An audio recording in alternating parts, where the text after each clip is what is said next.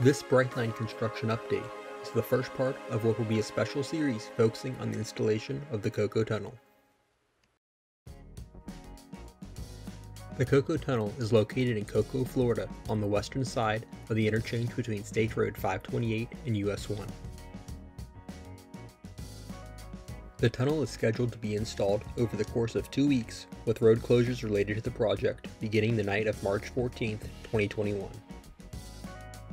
I thought it would be a good idea to do one last update before the installation begins.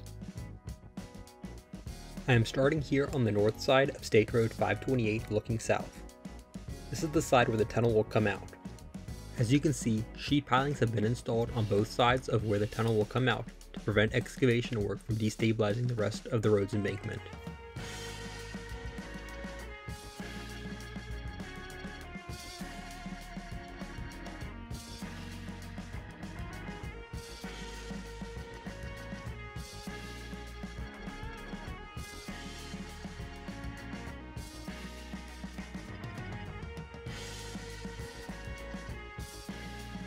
There has been minimal progress on the rest of the Cocoa curve since my last update here.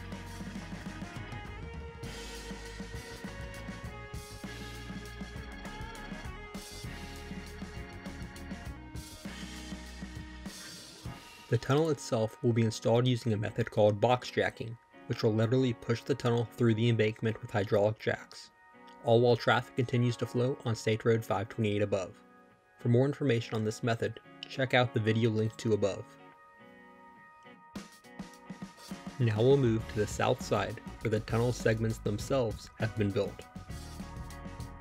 The biggest change here since my last visit is the addition of the large pile of dirt.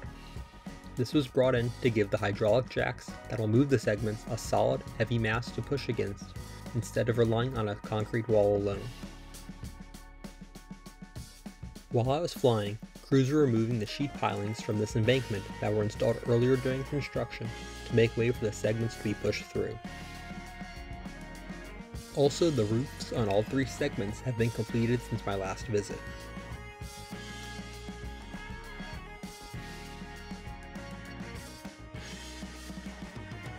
Elsewhere on the worksite, crews were preparing to remove unnecessary equipment from the worksite so it will not be in the way during the move.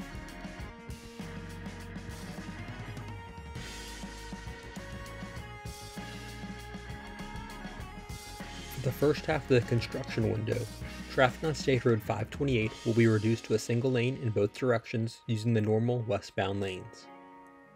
This will be flipped to both using the normal eastbound lanes halfway through. This is so that traffic is not going over the moving edge of the tunnel going through the ground in case there is a problem.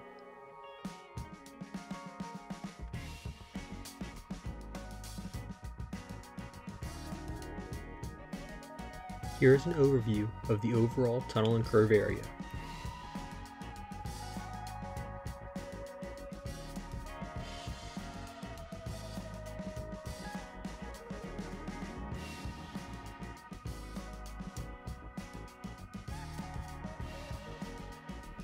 Some of the blue jacking equipment has been relocated to the top of the dirt pile.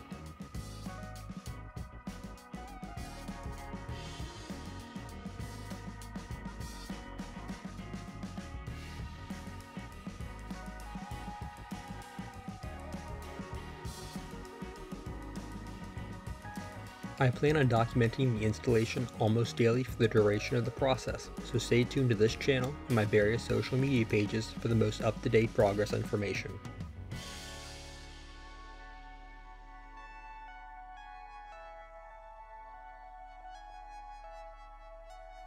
Thanks for watching. Be sure to hit the like button and subscribe. Also check out my social media pages.